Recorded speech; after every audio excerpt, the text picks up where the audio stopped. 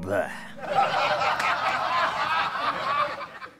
What are some of the mechanics of doing it? Like how, you know, do you shoot things in burst mode? Like, do you take, and for those of you who don't know what burst mode is, it's like or is that like cheating? Is that kind of like a bullshit kind of tactic? It's there's no sport to like using like a burst mode. A burst mode, for those of you who don't know, is where you can basically take a burst of photographs all at the same time and pick out the ones that kind of work best. I don't know anybody who's tried to ever take photographs. It's really freaking hard. Everything needs to be in the right kind of way, or else it's going to come out blurry. Like there's a lot of stuff that goes into taking a photograph, at least manually, you know.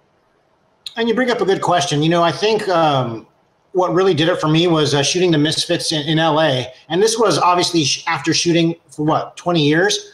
Right. I asked Glenn, hey, how do you like these photos? Because he had just approved a whole bunch of Danzig ones from a recent tour. And he basically said, hey, you got to learn how to take photos. You got to take a photo class. And I, you know, sure, I was like a little bit shocked, but it just like put things into perspective. Like, you know, I had to really work on composition. I wanted to just to shoot a lot more. So I think in 2019, that's probably the year I shot the most shows. And I think that was great advice from Glenn, first of all, number one. And two, right. That prepared me to, if I ever wanted to shoot the Misfits again, for example, right. I'd be ready this time. And so kind of going back to your question, like, hey, like, what do you ever use like burst mode or whatever? I think now that I have some more experience, I think I feel a lot more confident going into, let's say, a photo pit. And, you know, because usually you only get the first 2 to 3 songs from the pit. And I'll always have it in burst mode for concerts. But I think I can now be in a position where I can compose something, use the lighting there, and, you know, if I have to use burst mode, I will. If I don't, I can always, snap a few or maybe one photo. But let's say you're shooting the Misfits, for example. Right. That's, first off, you got to get permission, right? Like, if you can even get permission. But you really can't, because, you know, you either know Glenn or maybe, you know, I don't know. Anyway, so you got to get permission. Secondly, with the Misfits, and Glenn's rule is always first 2 songs. So, you know, with Danzig, sure, okay, I can pull that off. It's been rare where he's let me do 3 songs, and 3 songs on Danzig to me is like an hour. I was like, perfect.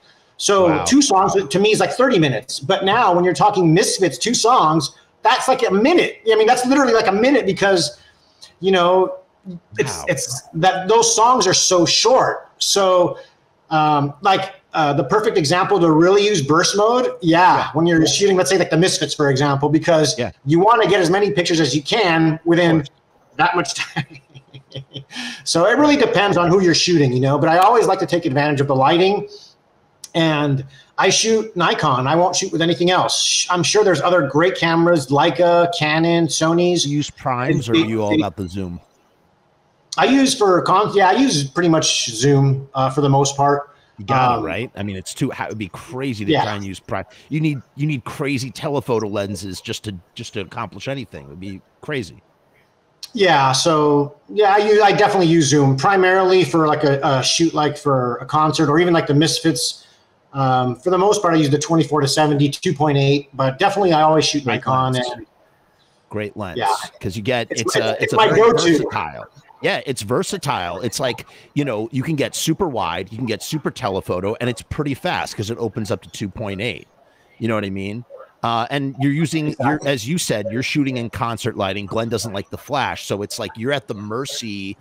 But I mean, there's a lot of good atmospheric lighting. As a matter of fact, it almost kind of sets you up for success a little bit if you know what you're doing, and you obviously know what you're doing. But you're kind of blowing my mind. It's something I never even considered, the idea that A, you have to shoot at the beginning of the show. B, that a Misfit song versus a Danzig song is so different in time. Plus, the energy is going to be different. I'm sure the energy of shooting Danzig is way different than the energy of shooting the Misfits for a whole slew of reasons. You know what I mean? Not that Glenn always clearly gives 150% in what he's doing, but it's just different energy. And therefore, maybe that also informs how you're taking these shots. What does it feel like when you finish the show? It's like you get those, you shoot for the first 2 songs, and then you can obviously enjoy the show. You get to sit there and kick back and, you know, watch the show because you're not shooting anymore. But what does it feel like when you get home and you have all these shots to go through? What is that process like for you? It depends. If I like the shots, great. If I don't, and I'm pretty hard on myself. And before I post any photos, I go through multiple runs. I post most of them on IG, on Instagram, but or even whether I share them on the 7th House or what have you. But very, very picky, very hard on myself, and I think a lot of that comes from, you know, Glenn. But hey, I feel that it's definitely helped me because I'm not a technical photographer by any means. I almost look at myself as like a punk rock photographer where I don't want to fucking read instructions. You know, sure, I'll listen to advice here and there, but it's hard for me to sit in a class and learn. But I do take little tidbits from talking to people, whether it's editing or shooting or whatever it may be, and whatever I like, I use and I incorporate. You know, so take what you like and leave the rest, like a cafeteria line. You know, I like this, I like that. I'm going to take a little bit of this. I'm going to take a little bit of that. Yeah, I mean, whatever works, you know. But I think for me, what's worked the most is the equipment I've selected, compiled with just shooting show after show. Before the pandemic, I think I was averaging shooting maybe 2 to 3 shows a week, which for me was a lot. Extreme. That was a lot. Yeah. So I definitely look forward to going back to that, and not only, you know, hopefully Glenn lets me shoot Psycho Fest, which is going to be great, but I am going to be shooting the entire Psycho Fest. So I look forward to, you know, shooting a lot of those bands. Being at Madison Square. Favorite? Well, I do love shooting arenas. Why? Because I get fantastic lighting. Yeah. Or at least for like the main act, right? Because but like, you know, it's pretty surreal when you're at Madison Square Garden. You're looking this way. There's a stage.